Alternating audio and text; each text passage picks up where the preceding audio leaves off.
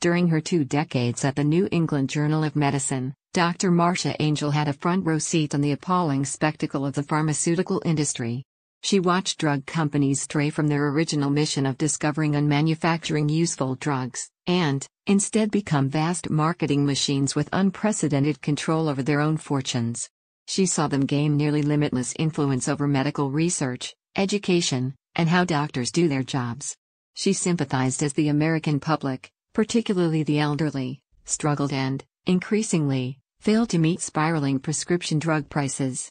Now, in this bold, hard-hitting new book, Dr. Angell exposes the shocking truth of what the pharmaceutical industry has become and argues for essential, long-overdue change.